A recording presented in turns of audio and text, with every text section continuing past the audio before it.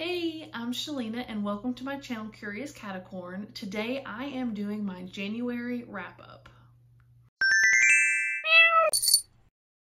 So I haven't done very many of these before, so we're gonna be kind of flying by the seat of our pants here.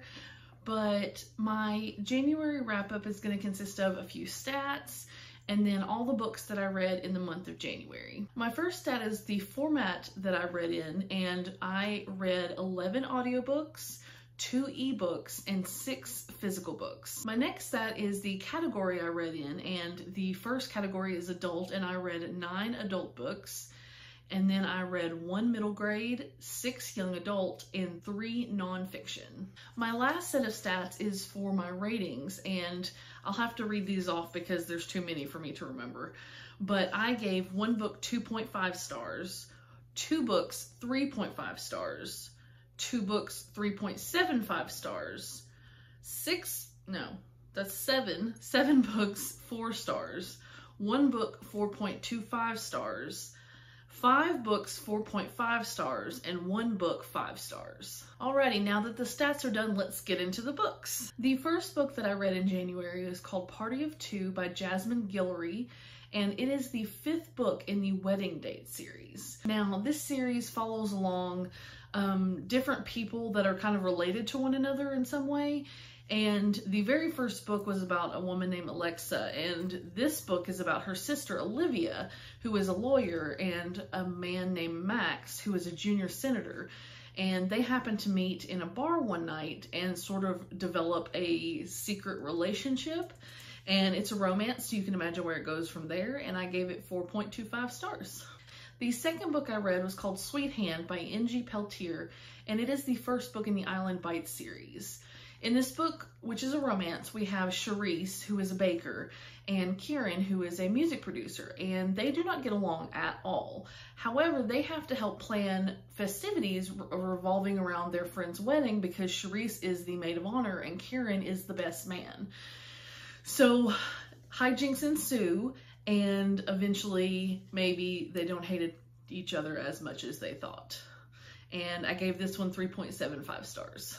The next book I read was Upright Women Wanted by Sarah Gailey. In this book, it's kind of a dystopian future where the country has kind of devolved into like the Wild West. And this girl named Esther has just watched her best friend and love, Beatrice, get executed for having propaganda that she's not supposed to have. And Esther stows away on a librarian's wagon. And librarians are supposed to be like the pinnacle of upright womanhood because they deliver state propaganda to all the different towns and settlements in the country. And Esther learns that maybe things are not as they appear. And I gave this one 4 stars. The next book I read was Firekeeper's Daughter by Angeline Boulley. Now this one was kind of a tough read, but it was really good. And it is about Donis, who is a native teenager, and she witnesses a terrible tragedy happen. And because of it, gets kind of pulled into this undercover investigation that is happening in her community. And she goes along with it to help try to save her community from the drugs that have infiltrated seemingly everywhere. And it was a really, like I said, it was a really tough read, but it was very, very good, very well written, and I gave it 4.5 stars. The next book that I read was Cry Wolf by Patricia Briggs. This is the first book in the Alpha and Omega series, which is a spin-off series of the Mercy Thompson series, which I absolutely adore. And I borrowed this from a friend, thank you, Lindsay. And this book is about Anna and Charles, and they have met, and Anna is an Omega wolf, and that is a special kind of werewolf, and Charles has immediately determined upon meeting her basically that she is his mate. And Anna's wolf agrees, but the human parts of the werewolves aren't so sure, so they have to kind of get together and see if they're going to be a good match.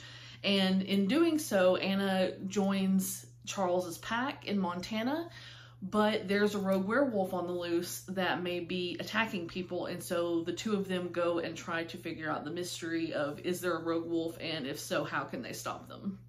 I gave this book 4.5 stars. The next book I read was Whodunit, edited by John Sieska. And this book was written by various young adult and children's authors. And the premise of the story is that this editor has been murdered. And this editor was the editor for all of these authors. And that they all have to write out their alibis for how and why they didn't kill him. It was an interesting collection of stories. However, there was a lot of fat phobia, a lot of just really rampant kind of grossness in terms of like describing people, and it was just not that great. So I gave it 2.5 stars. My next book was The Heart Principle by Helen Huang. It is the third book in the Kiss Quotient series. And it is a romance about Anna, who is a violinist, and she has a boyfriend, but he has asked to be in an open relationship before he decides, you know, whether or not they should either get engaged or break up. And so she's kind of befuddled by this whole thing. She doesn't quite understand it. She may be on the autism spectrum. And she goes and signs up for these dating apps, and she meets Quan, and Quan is a wonderful guy. He's the CEO of a clothing company that he runs with his cousin Michael, who was the hero of the first book, The Kiss Quotient. And they get together, but try to have like a one-night stand just to kind of ease Anna into like not being in a relationship anymore. But it doesn't quite work because Anna is riddled with anxiety and has a lot of issues, and Quan also has some issues. He had been sick and hasn't really been with anybody since he had been sick.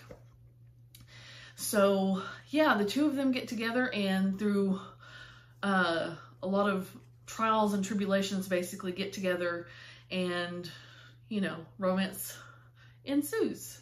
And I gave this book 4 stars. The next book I read was Hood Feminism, Notes from the Women, A Movement for God by Mickey Kendall. This is a nonfiction book about intersectionality and feminism. Mickey Kendall posits that the feminist movement should prioritize meeting basic needs for women, such as food insecurity, access to quality education, things like that, housing insecurity, things like that, and that in doing so, more women would be benefited than how the movement currently prioritizes things. In doing so, instead of getting the most for all women, it kind of only increases the privileges of a few.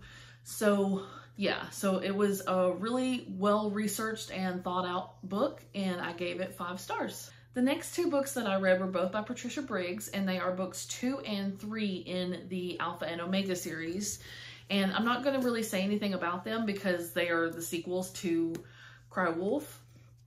And so I don't really want to give anything away as to anything that has happened in the series. But they are called Hunting Ground, which I gave 4 stars, and Fair Game, which I gave 3.75 stars. The next book I read was a graphic novel called Heartstopper Volume 1 by Alice Oseman. It is about Nick and Charlie, and they're 2 boys that meet in a class, and they develop a very close friendship and eventually maybe something more. And it was a really cute graphic novel that I enjoyed, and I gave it 3.5 stars. The next book I read was called The Bone Season by Samantha Shannon, and this is the first book in the Bone Season series. This book was a reread for me. I wanted to read the next books in the series, but it's been so long since I had read this first book that I needed to reread it. And I did, and it's about Paige, who is a clairvoyant. And in this day and time, it's a dystopian kind of futuristic sci-fi story. It's set, I think, in like 2059. Clairvoyants are illegal. It's illegal to be a clairvoyant, and you can be killed or jailed just for existing. And Paige works for this crime underlord syndicate, but she gets caught one day and gets sent to Oxford, which was kind of thought of to be like a lost city. And turns out there are some secrets and some things going on that her government has been hiding. And yeah, and it's a really fun book, and I gave it, what did I give it? 4.5 stars. The next 2 books I read were Persepolis and Persepolis 2, both by Marjane Satrapi. These depict Marjane's childhood, teenage years when she moves to Austria, and young adult life when she returns to Iran. And they're very interesting, very kind of dark and heavy for graphic novels that you would expect, but very, very good. And I gave each of these 4 stars. The next book I read was Winterborn Home for Vengeance and Valor by Allie Carter. This is the first book in the Winterborn series, and it is about a girl named April who is an orphan and lives in a foster home. And she accidentally sets fire to a museum after a field trip and gets introduced to this woman who runs the Winterborn Foundation.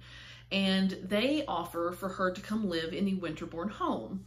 And in doing so, April finds out that the long-lost Gabriel Winterborn, who has been searched for, and there's like a $5 million bounty basically if you know anything about where he is, finds that he is actually living in the basement of the home, and there's a reason he has been hiding himself away for so long.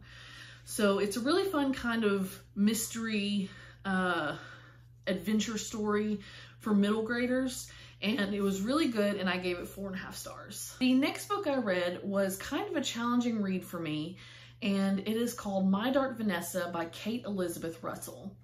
And it is about a woman named Vanessa, and it's actually 2 timelines in the book. We see her as a 15-year-old and her as an adult. I think she's like 32, coming to terms with the fact that she was groomed and abused by her teacher when she was a teenager. And like I said, it's a pretty rough read, but it was very well written, and I really enjoyed the depictions of trauma survivors, and I gave it 4.5 stars. The last 3 books that I read in January were collections of comics, and these are Giant Days Volume 1, Giant Days Volume 2, and Giant Days Volume 3. And these are by John Allison, Lissa Tremaine, and Max Sarin. And these all are about, it's kind of a slice of life comic series about Esther, Daisy, and Susan, who are going to school or going to university in England, and just kind of the hijinks and shenanigans they get up to while they're in school. And I really enjoy these. I gave them different ratings. I think I gave the first one 3.5 stars, but I gave volumes 2 and 3 4 stars each. Well, that's it. That is my 19 book January wrap up. How did you do this month? What did you read? What were your favorites? What were your least favorites? Let me know in the comments. I would love to hear what you thought, and I will talk to y'all again soon. Bye.